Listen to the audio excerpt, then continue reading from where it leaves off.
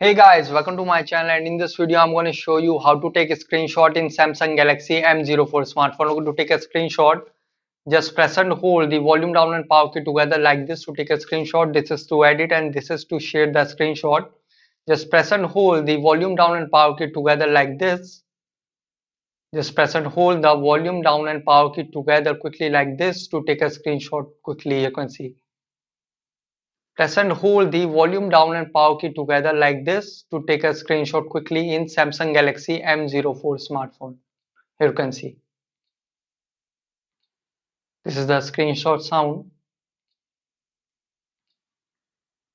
Here you can see. So this is the easiest method to take a screenshot in Samsung Galaxy M04 smartphone. Guys, thanks for watching. If you have any query related to this video, let me know in comment section below. Please like, share, subscribe and click on bell icon for the latest updates.